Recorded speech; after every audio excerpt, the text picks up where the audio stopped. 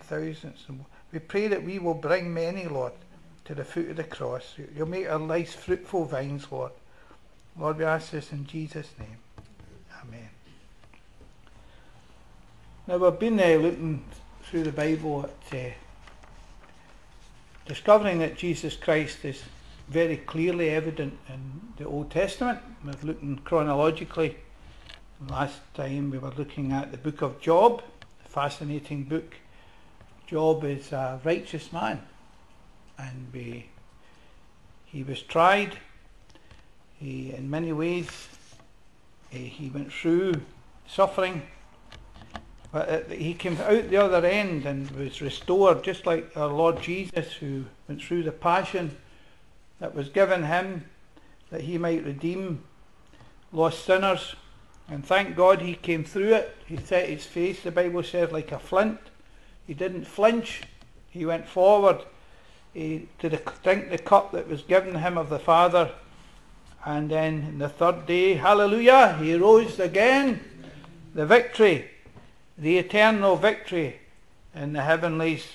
For his kingdom is not of this world. His kingdom is not of this world. We shall reign with him. And Job was a righteous man, and but the righteous man came, him who had never sinned, and him in whom was no sin, Jesus Christ, the righteous man. Hallelujah! But now we're moving on to the book of Psalms. And where do we start in the book of Psalms to see Jesus Christ? You know, I don't know how to say this, but he's all over there. He's all over the book of Psalms. And I'm going to tell you something, you might not be aware of it. Sometimes we see things in our culture, we see things in our situation. You know, of course, that the early church, the only Bible they had was the Old Testament. Is that right? Because they were writing the New Testament. They were writing the New Testament. The Acts of the Apostles was being written, and it was being formed. But you know, if you read Luke 24 verse 34, Jesus Christ said, "These are the words which I spoke to you while I was still with you, that all things must be fulfilled which were written in the law of Moses and the prophets and the Psalms concerning me." Did Jesus know that he was all over the Old Testament? Of course he knew. This is not something we're making up and we're superimposing on somebody else's religion. The Jewish people might think that. But then, you know, you talk to any of these missions to the Jews.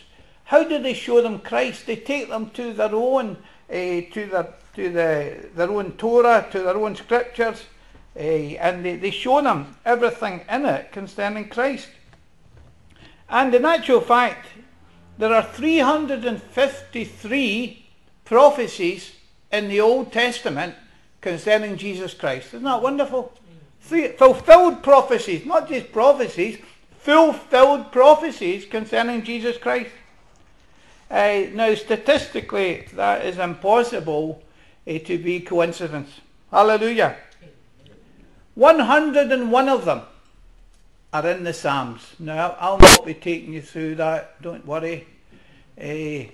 I'll not be, we'll get maybe a good theologian to do that, but I'll not be taking you through the 101 prophecies that were fulfilled concerning Jesus in the Psalms. You know, Jesus quotes lots of the Old Testament. In his teaching, and if you read your Bible, if you've got a red letter Bible, you'll see the words that Jesus spoke, and much of it is actually sourcing the Old Testament. And the Pentateuch, which is the first 5 books of the Bible, the 5 books of Moses, Jesus quotes them 27, he quotes them many, many times, and then one man actually counted up how many books of the Bible did Jesus quote from, and he actually quoted not just from the first 5 books of the Bible, but he actually quotes from 27 of the Old Testament books. 27 of them. Now, which one did he quote the most, you might think? Well, you know, Genesis, did he quote that? Yes, of course he did. He talks about, the blood of the righteous man Abel. That's Genesis. He refers to the flood. He refers to it. Some people say, was the flood a myth? Jesus Christ refers to the flood. And he also refers to, in the beginning, it wasn't so. Marriage is being destroyed. A lot of the patriarchs had many wives. But Job stuck to what God wanted. He stuck to the pattern God had given. He was a righteous man. I'll tell you something else about Job if you study the book of Job. It says he made a covenant in his heart he would never lust after a woman. And he kept it. Now, in the age that we live in, when we're assaulted with images, of images of which would conspire or tempt us to lust. This man knew in his heart, because he made his own defence, that he was still a righteous man. He knew before God he had kept his integrity. And that was one thing he did. And he honoured his marriage vows. And God, of course, blessed him. But Jesus refers to the book of Genesis when he talks about divorce. In the beginning it was not so, and he refers to the book of Genesis, the way God ordained things to be. But it's not Genesis that he quotes the most. Well, is it Exodus? Well, the book of Exodus he quotes about 7 times. He quotes the book of Exodus. And then he quotes the book of Deuteronomy 10 times. And he quotes the book of Isaiah 8 times. But the book in the Old Testament that Jesus quotes the most is the book of Psalms. Praise God for the book of Psalms. And of course the Psalms were sung. Hallelujah. Many of them were written by David, and David, we touched on that he was given the promise that from him would come the forever king. The forever king would come from him, one whose kingdom would be of no end. There would be no end to his kingdom. Praise God. Hallelujah. And the Bible teaches us in the New Testament, where you can see in your mind the early Christian church forming through the plan and purpose of God. It's not a breakaway Jewish movement. It's not a bunch of disaffected Jews who decided to start a new religion. It's not a cult.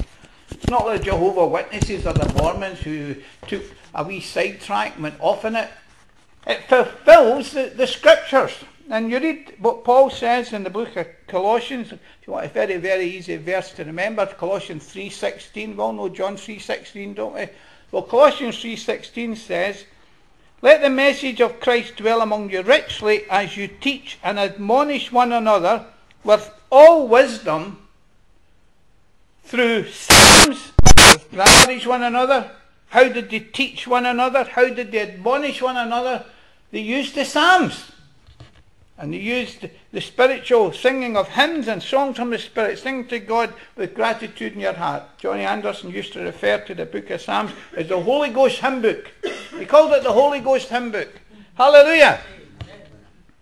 Now, you might think to yourself, well then, are you going to take us to all through the book of Psalms? Are you going to take us to the very potent ones, the powerful Psalms where we see Christ on the cross? It's amazing how that is seen by David and prophesied, the dying of Christ. Well, actually what I'm going to do is something you don't expect. I'm going to take you to chapter 1. Chapter 1, hallelujah. "Blessed is the one who does not walk in step with the wicked, or stand in the way that sinners take, or sit in the company of mockers, but whose delight is in the law of the Lord, and who meditates on his law day and night. That person is like a tree planted by streams of water, which yields its fruit in season, and whose leaf does not wither. Whatever they do prospers. Not so the wicked, they are like chaff that the wind blows away. Therefore the wicked will not stand in the judgment, nor sinners in the assembly of the righteous. For the Lord watches over the way of the righteous, but the way of the wicked leads to destruction." It's a very simple message about choice and consequences. And people will still make the wrong choices, no matter how often you tell them of the consequences. But you know, it's interesting as we carry on from the book of Job, because it speaks about the righteous man and the trials of the righteous and the perseverance of the righteous and the acceptance of the righteous with God. And then we go straight into the book of Psalms, and what do we read about? We read about the righteous, the one who's planted, who is unmovable. And of course you might be thinking, well, that's me, I'll tick all the boxes, I don't do that, I don't stand in the way the sinners take, I sit with a company of mockers, delight in the law of the Lord. And you might think it's for a checklist for you to compare against yourself. But you know, when you actually refer to it, who is the man? Who is the man who meets the criteria?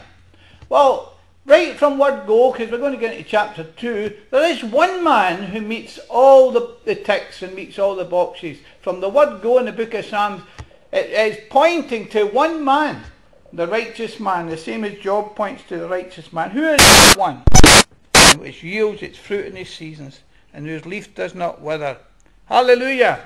He is the one who epitomizes all of righteousness, Jesus Christ. Hallelujah!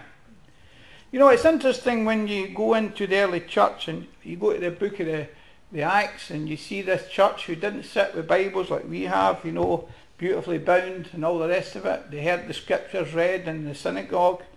I don't suppose they would possess them at home. I don't know if you know much about synagogues, but I remember once speaking to one of these scribe guys, and it's a profession, you know, in the synagogue. They sit and they copy out by hand the Torah, and you know, if they make a mistake, they've got to start over again. Got to start over again. And somebody even told me at the time, that's a long time ago, and I was speaking to these guys in the synagogue, you know, he actually come out with one of these scrolls would cost him about £42,000. It was a trade. It took years to actually write these things out. So they weren't walking about with the Bible in their phone or a Bible in their back pocket, but they knew the scriptures in their heart. They knew the scriptures in their heart. And in Acts chapter 4, you know, you read the story, you know how Peter went to the beautiful gate of the temple and the man was there, and he says, silver and gold I have none, but such as I have give I you in the name of Jesus Christ of Nazareth. Rise up and walk. And the man was healed. And you know, of course, that Peter got thrown in the jail, got taken away, and they were commanded by the high Hedrians. The Jewish leaders commanded them not to speak in his name again. Do you remember that? And they let them go. Now that was just the start of their troubles. There were going to be a lot of things going to happen to them. Job wasn't the only one that was going to have trials. But you know, when that happened to them, they went back to their own company and they reported, just like we do when we have our testimony time. They say, you know what these people said to me? You know, Jesus, the power of God was displayed, and what did these people do? Did they say, well, that you need to tell everybody? They say, you've not to tell anybody about this. You have to, or we will deal with you severely, you see. And what did they do? Well, which is what they said. Acts 4:24, when they get the report back, what does the church say? So when they heard that, they raised their voice to God with one accord and said, Lord, you are God who made heaven and earth and the sea and all that is in them. Now, I don't know if you noticed, they happen to be in that corridor there. We've actually got that verse up in one of the walls in there now. There are a couple of Bible verses put around the building. That's from Psalm 146. One verse, does they say, is that what they said? Well, Lord, you're God who made heaven and earth and the sea and all that is in them. They gave God his place. Now, these people wanted their place to tell them what to do and not to do. And that, by the way, that's happening in our country now. We're getting told by the government what we have to think, what we have to believe, what we have to say and what we have not to say. And already the police have been lifting Christian people who are preaching in the open air because they're saying things that they've not to say. Now, there's nothing new about that. That happened in the early church. They were not to speak in the name of Jesus anymore. Wait a minute here. Whose world is it? Whose world is it? No wonder when you get into the New Testament book of Acts, is it right to please men or to please God? And And I'll tell you, if we're going to take a stand for Christ, it's going to get worse. Jesus said it will get worse. But he says, so they quote the Psalms. In verse 25 he says, who by the mouth of your servant David has said, why did the nations rage, and the people plot vain things? The kings of the earth took their stand, and the rulers were gathered together against the Lord and against his Christ. For truly against your holy servant Jesus, whom you anointed, both Herod and Pontius Pilate with the Gentiles and the people of Israel were gathered together to do whatever your hand and your purpose determined before to be done. So what understanding are they getting from everything that's happening? They're getting a scriptural understanding. They're now quoting from Psalm 2. They're now quoting from Psalm 2. These people who saw there that they were in the authorities had lifted up their hand against the Christ. They'd lifted up their authority against the Christ. And that's where we are. So let's move on to Psalm 2. And we'll read that. Why do the nations conspire and the people plot in vain? The kings of the earth rise up and the rulers band together against the Lord and against his anointed, saying, let us break their chains and throw off their shackles. The one enthroned in heaven laughs. The Lord scoffs at them. He rebukes them in his anger and terrifies them in his wrath, saying, I have installed my king on Zion. Hallelujah, my holy mountain. Praise God, Jesus Christ is installed. He's been installed. Amen. Now we know there is the earthly king. We know the lineage of David, but this is all pointing to something special here. Because right in Psalm 2 we're heading messianic. We're heading messianic in Psalm 2. I will proclaim the Lord's decree. He said to me, you are my son. Hallelujah. Today, and hallelujah, the ends of the earth your possession. You will break them with a rod of iron. You will dash them to pieces like pottery. Therefore, you kings, listen, be wise. Be warned, you rulers of the earth. Serve the Lord with fear and celebrate his rule with trembling. Kiss the Son, or he will be angry, and your way will lead you to your destruction, for his wrath can flare up in a moment. Blessed are all who take refuge in him.